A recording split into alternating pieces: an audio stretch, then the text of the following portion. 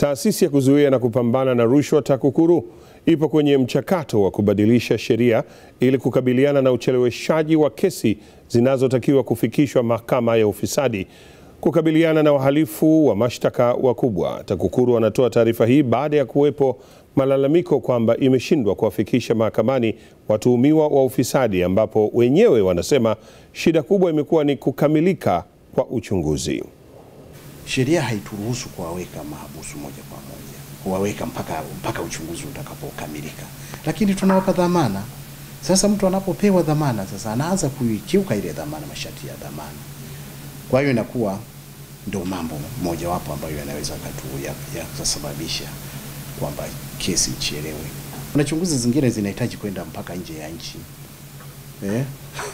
Sasa uchunguzi unapohitaji kwenda mpaka nchi ya nje, sio rahisi ukakamilisha siku moja. Ndio maana tuko kwenye mchakato wa mabadiliko ya sheria. Sheria yetu itafanywa mabadiliko ili kuja accommodate, yani kuziba mianya yote ambayo inajitokeza pale, kwa sababu huwezi ukaenda kinyume cha sheria.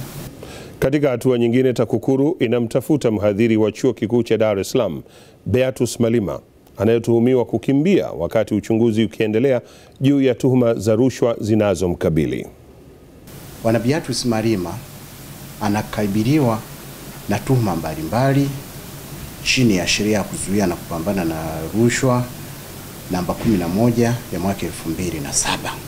Tulikuwa tunaendelea na uchunguzi hadi mwezi wa 9 mwaka huu, lakini baadaye akapotea, akakimbia. Kwa maana nyingine akakimbia uchunguzi, ameshindwa kufika TAKUKURU kama ambavyo tulikuwa tumemwagiza kuwa afike toka mwezi wa 9.